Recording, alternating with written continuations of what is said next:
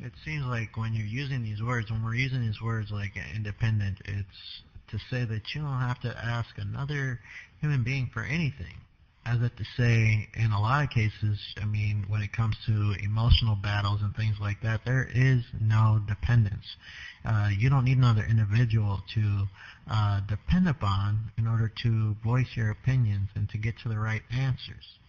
Or in these cases, are you actually using someone only for these types of things?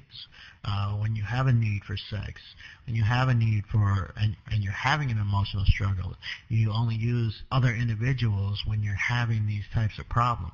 This is why I choose to use the word codependence, because I feel like everyone has a need to depend on something. So when it comes to love, I believe that we have to love ourselves, but we have a need for love from other individuals, and therefore we're codependent upon love. A lot of times we need help coming to an understanding, and it's just a communication type battle. Are you dependent, codependent in the ideological, codependence in the ideological sense would be needing someone to help you to come to those understandings properly. Codependent, when in a relationship and you have children, you're dependent upon the other individual, or codependent upon the other individual to actually be there for the children at certain times, because you can't always be there. You want your children to have strong gender models.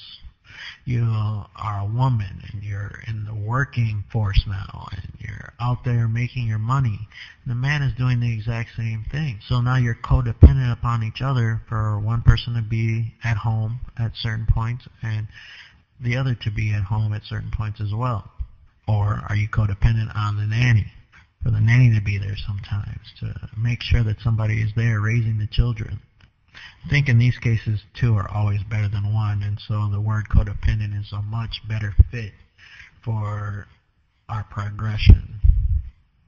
In business, we come to the same type of issues, codependence, needing other individuals to stand up for you, and needing other individuals to speak for you, and needing help to figure out certain aspects of business, whether it be marketing,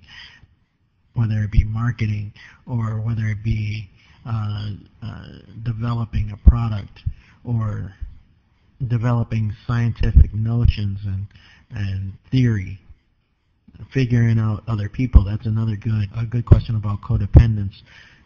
Do you need help figuring out other people, like comprehending what other people's meanings are when they're speaking, so on and so forth? I think it's a good topic of discussion. So if you have a question or a comment, or you just want to shed some light on the subject, go ahead and leave a comment on my page, and I'll look forward to hearing from you.